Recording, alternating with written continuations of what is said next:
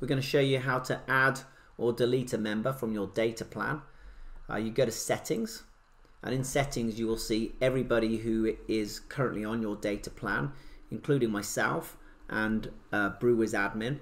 When the group is first created, then myself and the Brewers admin team are added to your group, and that's so that if you need us to take a look at a data plot to help you get tuned in, then you can call us and we can quickly take a look at your data.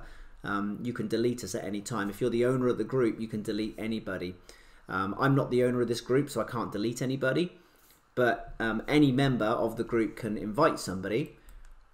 All you do is hit new invite, and then you enter the email address into here.